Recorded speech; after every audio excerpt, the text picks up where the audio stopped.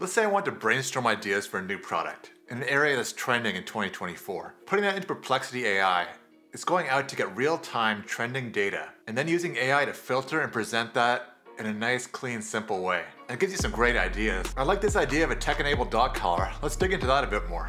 I've been using Perplexity AI extensively for about a month now.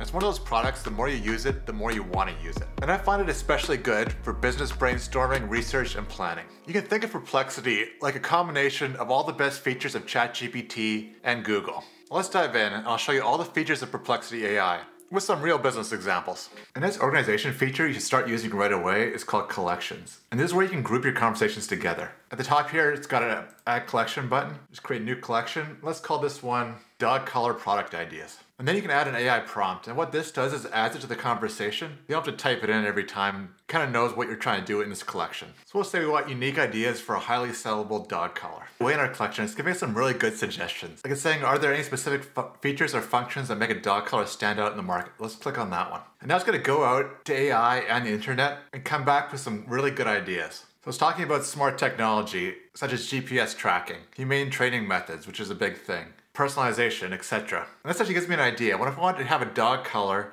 that had an air tag in it, but also had a metal engraved name tag? So that's what that idea. Let's turn on the Copilot toggle. And I usually put this one on, and this creates a more interactive experience. Like it'll ask follow-up questions that if he doesn't understand the request exactly. So let's say I want to create a collar with an air tag and a custom engraved metal dog tag. Okay, so now it's gone off to the internet to search for this, and it's telling me that it actually already exists. But then it's going a step further and kind of telling me what are some enhancements I could do that can make my offering better than the other ones. And you can also pass it in links to products. So I'm going to pass this Amazon link to this similar product. And this is crazy powerful. It's actually gone through that Amazon listing, looked at all the reviews for it, and came up with the top things that need to be improved or that customers gave it a low star rating for. So for example, the ability to have a glow-in-the-dark option, and also the ability to have double-sided engraving. So some things I never really thought of, but in my discovery process are really helpful. As you can see, you very quickly get some very good ideas out of this. So with that nice clean UI and then the multiple tailored responses, it really feels like you're building a mind map, a nice AI-powered second brain.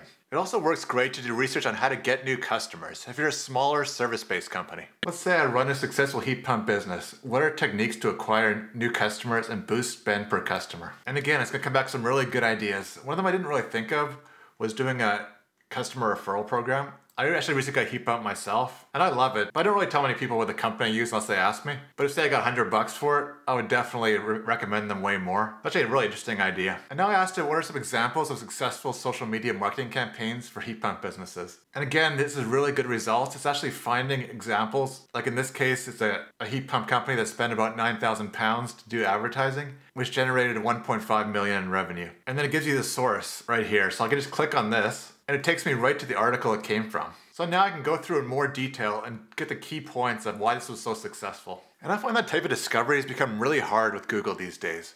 With all the sponsored content and clickbaity stuff seems to rise to the top, finding good quality articles like this has really been a challenge. And it seems like this Perplexity algorithm has really figured something out here. It'll also show you good quality content from social media sites like LinkedIn and Reddit. And it does a really good job of filtering through the garbage on some of those sites and just bringing back the good stuff. And everything I showed so far you can do with the free plan. But if you want to upgrade to the pro plan, it gives you some nice features. And by the way, if you want to upgrade and go to the pro plan, just click on the first link in the description.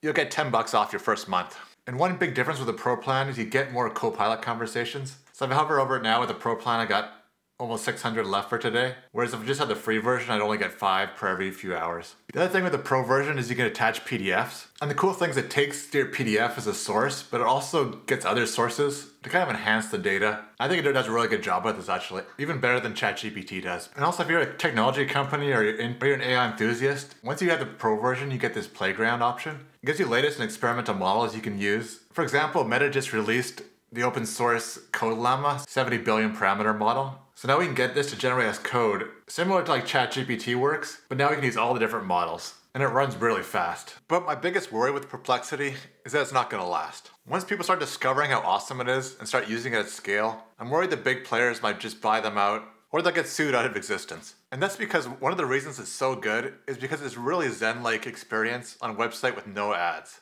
But in this ad-based internet world, all the content that comes into Perplexity, all those copyright holders are going to want to cut eventually. But for now, we're all good. We can enjoy Perplexity. And if you enjoyed this video, make sure you give it a like and leave me a comment with any questions.